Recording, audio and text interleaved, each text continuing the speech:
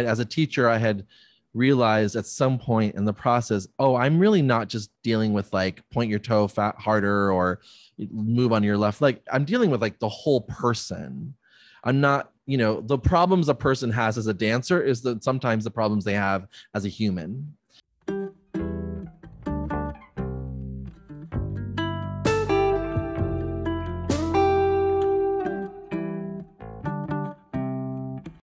I had an incident where I was teaching in Lisbon and I was teaching ATM to these students and then, going into other kinds of more esoteric exercises.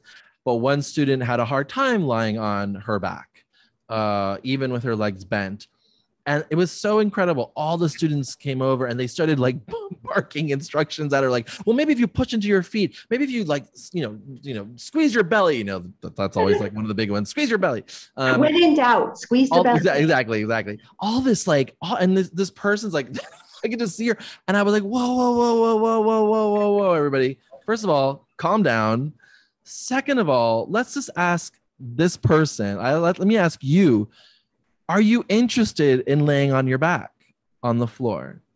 Like, is this something you even want to do?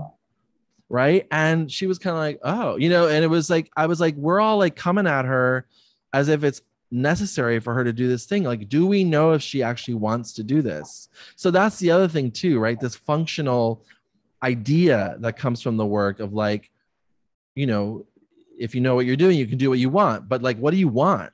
Like, what do you want to do? It's not required that we're all doing the same thing.